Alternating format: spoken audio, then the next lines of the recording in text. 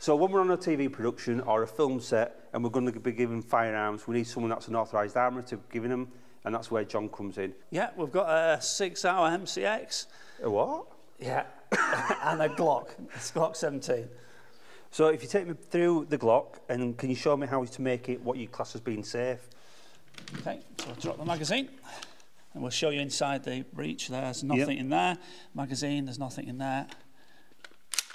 And that's a safe gun now. So you can handle that on set. Can I ask where these are all kept? Are these kept in a safe armoury somewhere? These are all locked up in an armoury, yes. I know, being a police officer, but walking around the street with one of these, it's an offence, or you're most likely to get shot. You would. The police would obviously load up, you'd have 1-2 on a follower, and you're probably going to get a cap in your ass. Looks like a gun is a gun. That's it.